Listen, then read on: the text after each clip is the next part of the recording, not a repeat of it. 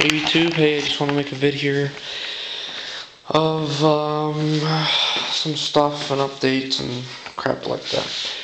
Got the 120 here all ready for the tractor show. Got the hubcaps on it, mower on it, waxed it, did all that good stuff. It's all waxed.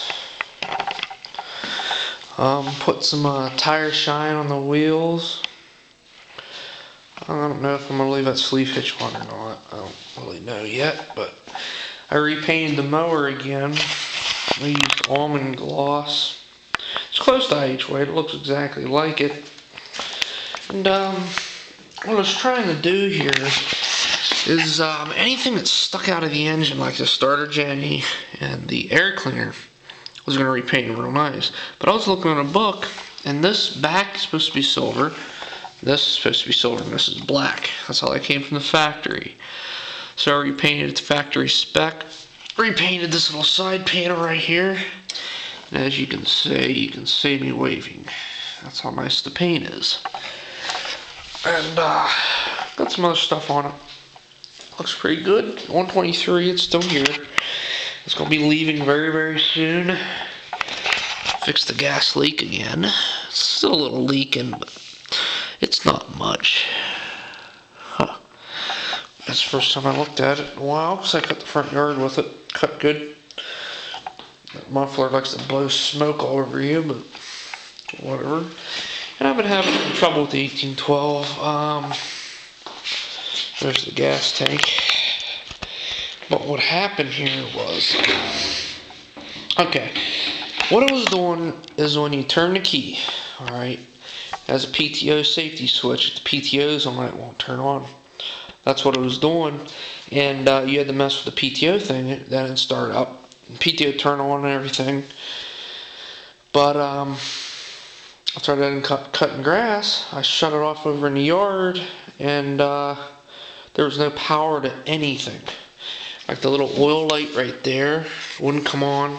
Headlights wouldn't come on. Nothing. It was dead. And the battery was fine. Replaced the little fuse right here. Replaced it because somebody put a square fuse in it instead of a round fuse. Then I took the gas tank off so I could see the wiring a lot better.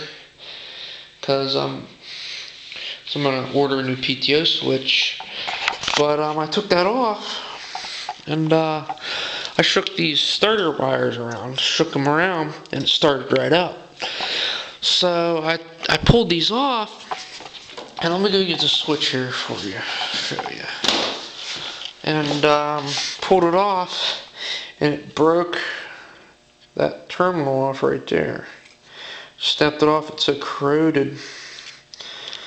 But it's so corroded. Here's the PTO switch. It's alright, but I'm going to replace it anyways. But I got that. I'm ordering those parts. They're already ordered, so I should have them Saturday or Monday. And I got to get this thing up and running again so I can cut grass and some other good stuff like pulling trailers around, because I'm not going to use this for till next Saturday right after the show, because I just had it out today because I felt like running it and got the tires all dirty again, so I got to clean them up. Let me show you the paint I used for the well,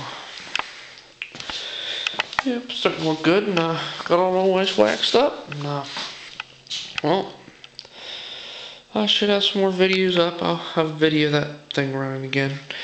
But 123's out of here about Tuesday or Monday. I'm thinking around there. I gotta put some tape on the seals there. Lost that wheel. I don't know where it went. But then I'm gonna go up and get the 73, and we'll start the resto on that. And I'm gonna make it look better than this tractor. So, well, that's the end of this video. And good night. All right. Talk to y'all later. Bye.